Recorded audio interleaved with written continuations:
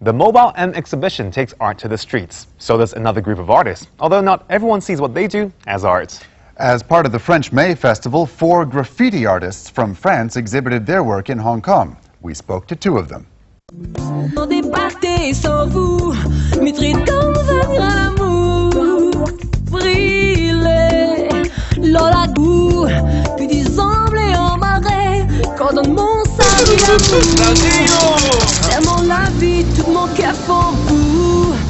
I'm from Paris, and I started graffiti in '80 when the hip hop came in Europe.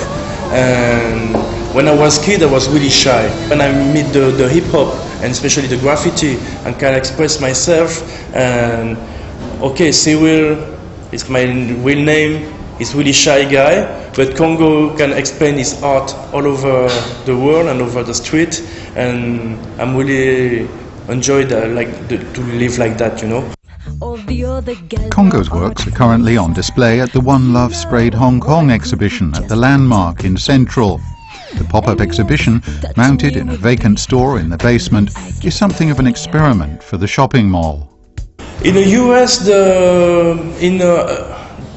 the graffiti is coming out around the 70s, and then painting, the boys from the ghetto painting on the train because they need to express themselves. In France it was a little bit different, and right now it's totally different because we start to interest the art market, and right now the graffiti artists paint a lot of canvas, again a lot of show, and we have a lot of collaboration with different companies. Kongo, now 42, born to a Vietnamese father and a French mother, was a refugee of the Vietnam War. He moved to Paris at 6, living in a depressed area with his grandparents, the only Asian in the community. He countered his sense of being an outsider with graffiti, through which he could create and express himself using marker pens and spray paints. It's unlikely that anyone in his neighborhood could foresee that one day his artwork and signature would appear on the scarves of a luxury French brand and become known throughout the world. Also featured in this exhibition is another French graffiti artist, Ceet, a friend of Kongo since 1987. Ceet's graffiti have also been adopted by luxury and sports brands. He says graffiti is more than just a form of self-expression. Before I was writing only my name. Now I'm writing my name in a different way. When I'm doing my canvases on my wall, I'm trying to express it in a different way. I try to play with the people who watch who see my canvases on my wall.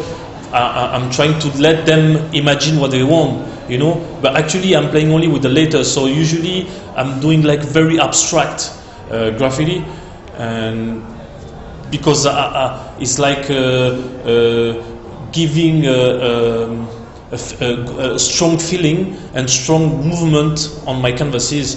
And I like when people told me, "Oh, you draw a character." Yeah. No, I was drawing later, but I let the people imagine what they want. And for me, it's very interesting because it's the best way to communicate with someone who understand or don't understand my work. Originally from Toulouse, Ceet has lived in Hong Kong for 3 years.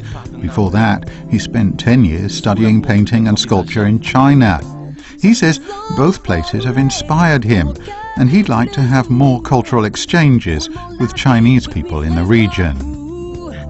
I try to change the mind of the people who thinking that the graffiti is very illegal or very aggressive. And we are trying to change the mentality. We paint graffiti, but in the dirty place where the building already they're going to be destroyed. So actually, we are painting in the place that we don't make it any trouble, you know. While he has enjoyed his time in Hong Kong, Ceet does feel the city needs to cultivate its graffiti culture. In Hong Kong, they have design culture, and graffiti not yet. It's coming step by step. In Europe, is already strong culture, but in Hong Kong, most of the people they don't understand. They are thinking that we just here to destroy. Of course not. We are just here to to make a different way of decoration of in the street, you know. So it's just a different point of view.